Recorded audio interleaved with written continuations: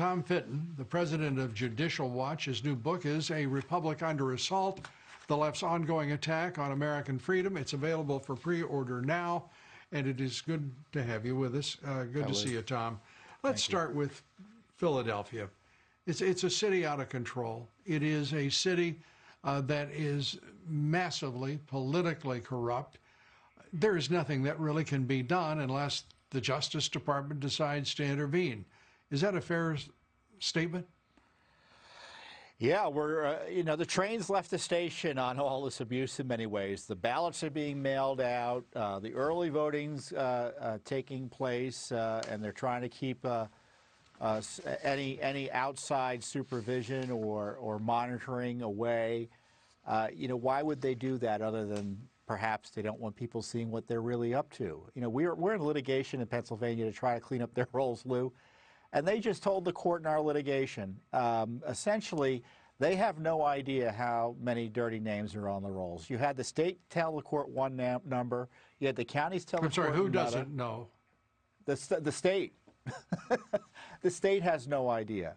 They're giving conflicting numbers, and they admitted they told the federal government earlier that the numbers they had, the numbers they gave earlier, were wrong.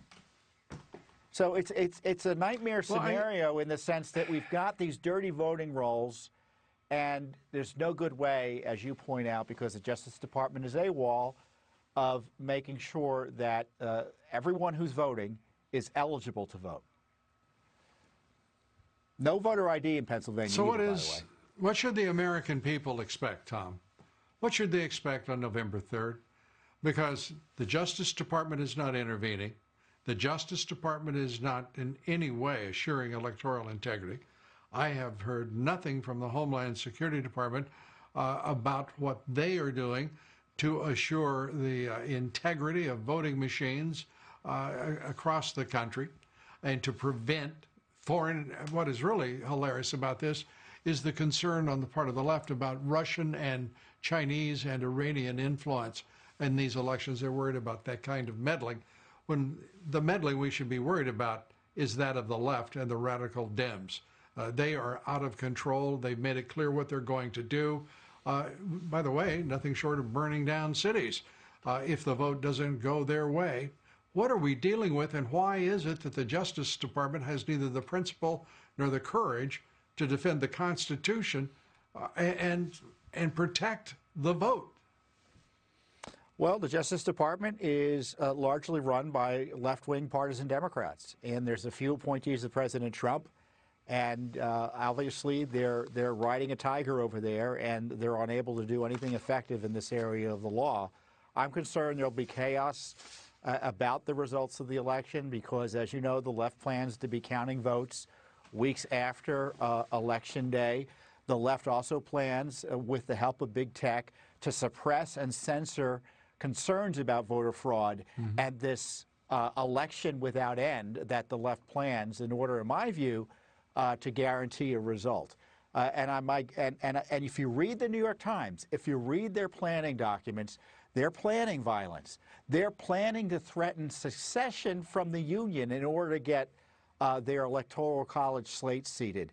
They're planning to push it to Congress, and if necessary, according to the law, even Nancy Pelosi's talking about this now, that if there's no settled president by January 20th, Lou, Nancy Pelosi, in theory, becomes acting president.